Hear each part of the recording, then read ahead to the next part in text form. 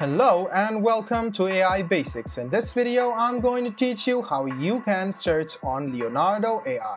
So let's go ahead and start the video without wasting any more time. Open Leonardo.ai on any of the browser you have on your PC. What you need to do now is click on Personal Feed.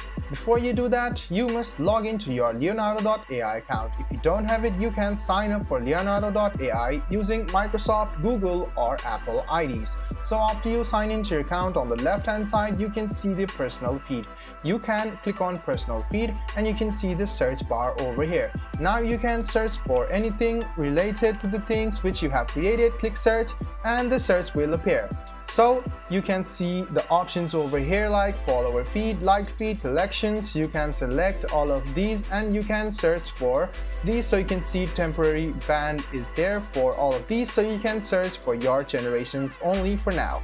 So if you want to search for these options, you can see that there is option of create prompt. You can create a prompt, and if you want to search for your designs and the designs which you want to copy, you can scroll a bit down and you can see that there are a lot of designs. Go ahead and select one of these and you can now search using these.